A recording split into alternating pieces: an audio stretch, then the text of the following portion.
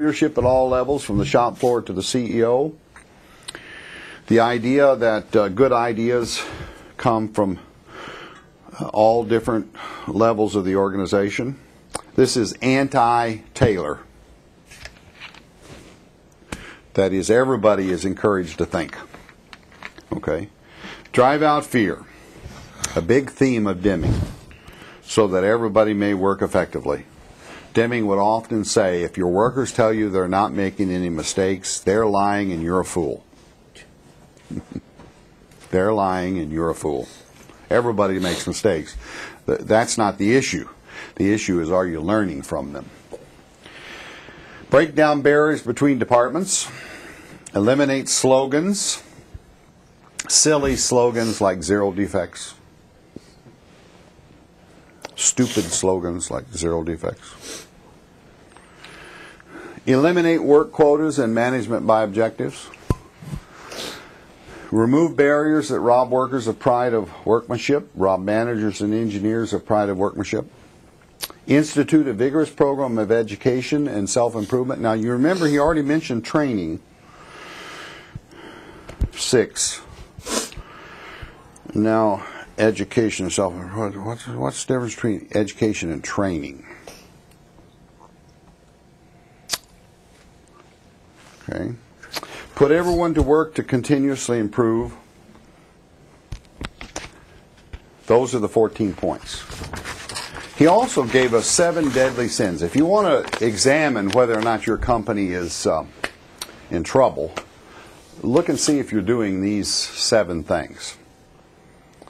If you lack constancy of purpose, if you have an emphasis in short-term profits, if you use performance rank evaluations that tend to rank and sort, like we do in the university, you know, I'm going to take this row and I'm going to give them A's, and take that row and give them B's, ranking and sorting. It's a bad way to motivate, bad way to encourage. Okay? Mobility of management.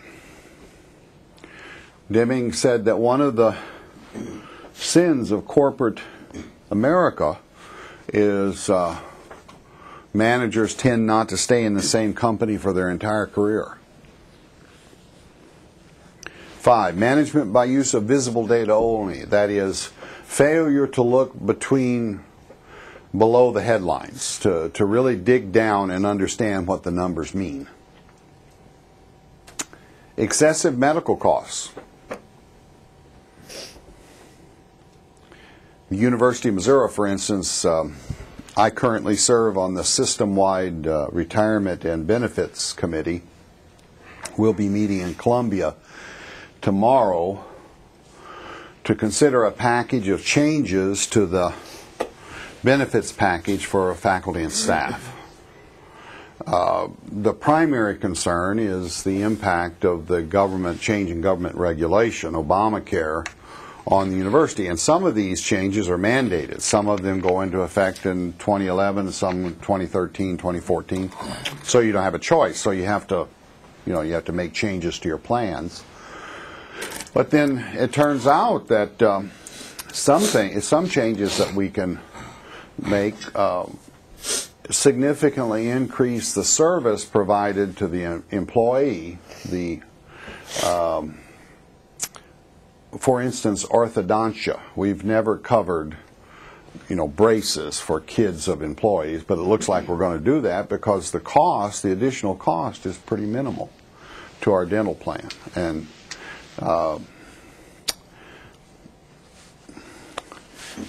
medical cost, I never paid much attention to medical costs until recently because I was never sick, and didn't have to have medications, didn't have to see the doctor. In fact, I remember when I went to Purdue when I was 30, they have a process there where as a faculty member you're required to have an annual checkup as a part of their medical plan.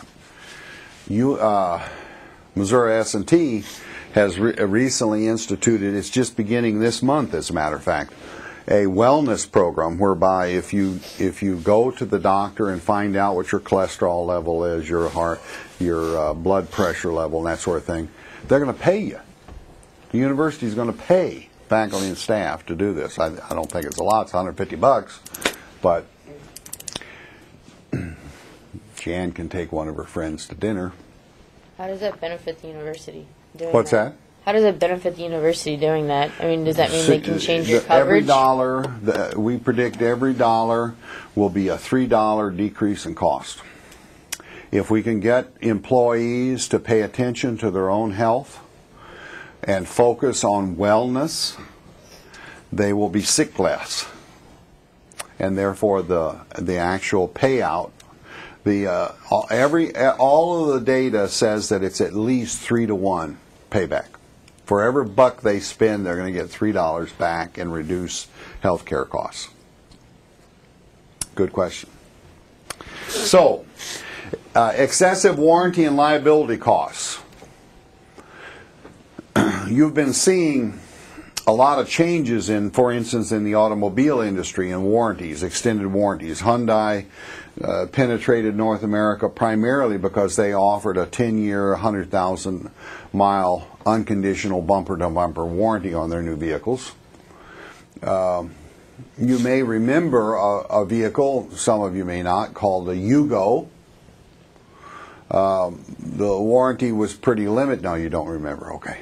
The warranty was pretty limited because the vehicle was just generally a piece of trash. Now, the Hyundai, when it first started out, Korean vehicle, Korean company, started out, it was not the highest reliability. But the company said the only way we're going to get customers to buy our product, since they don't know us, is to guarantee it. And that's what a warranty does. I think what you will see pretty quickly now, companies are beginning to point in this direction. I've been telling General Motors, Ford, and Chrysler for 30 years that what you got to do. Unconditional, bumper-to-bumper, no strings attached warranty for as long as you own the vehicle.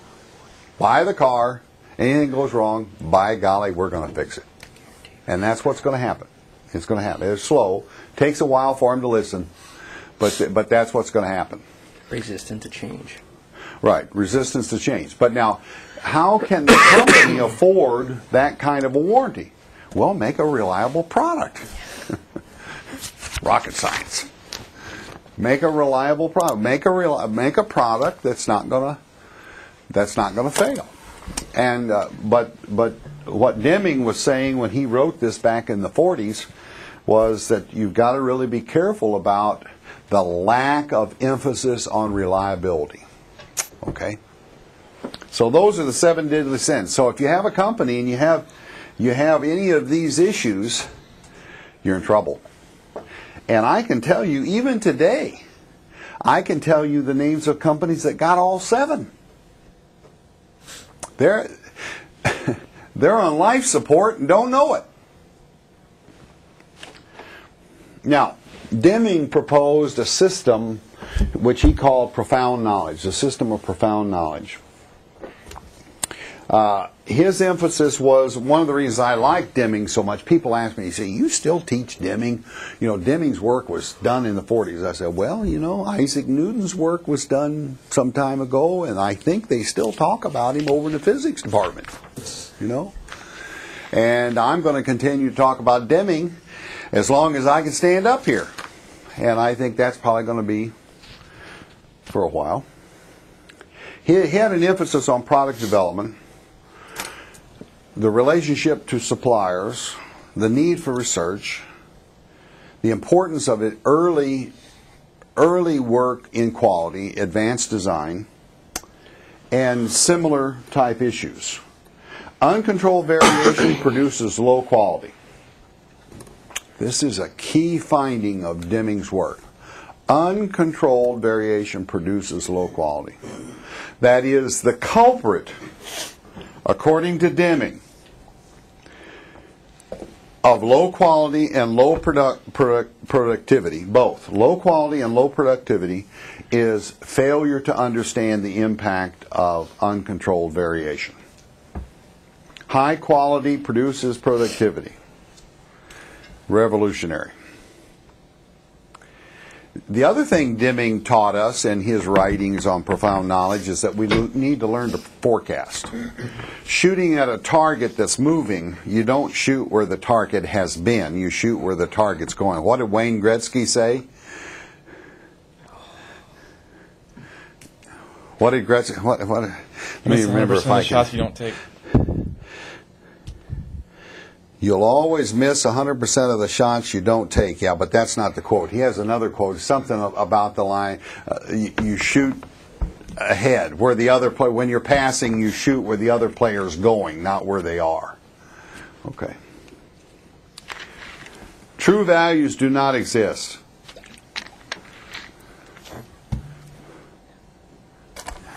Anybody understand what he means by that? There's variation in all of our measurements is what he means. People are the most important part of the system.